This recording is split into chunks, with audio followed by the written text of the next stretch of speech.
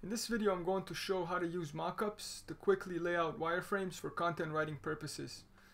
So the first thing we want you to do is go to workspace and then page settings, and instead of 1000 we want you to set this to 1366. And the reason for this is because this is the most popular monitor size in Canada, and we've designed all the templates, which you can find right here. So if you click on templates, and then this is the folder where we designed all the different templates, and you can see the different sections here that are present on most websites.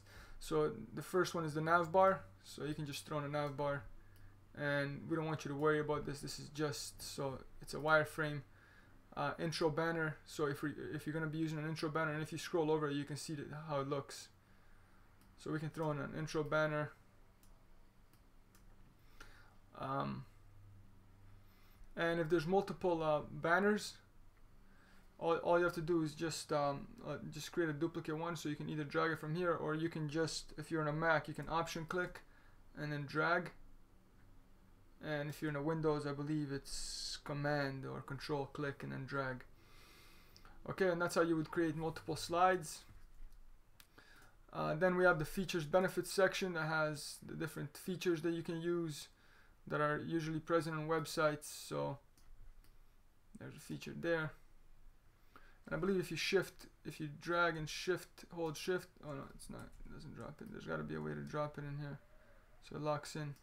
I'm not sure yet, but so these are the different sections. Then you have the services. You can see it's very straightforward, and if you just want to have one service, you can just come in here and just select this. Oops. So I guess you're gonna have to double click in here just to delete these different sections. Okay, so that's how you would get rid of that. And then yeah, you can just go through these different sections and see what we have in here. There's absolutely no need for you to ever create something from scratch. Just use the sections that are right here, because we've come up with pretty much all the main ones that you can ever need. Okay, and about a section. So that's how you use Moqups to lay out wireframes, and then you can just go in here and write your content. And then if you need to increase this, you can just drag it down, move the button down a bit. Alright, so that's it. Let us know if you have any questions. Take care.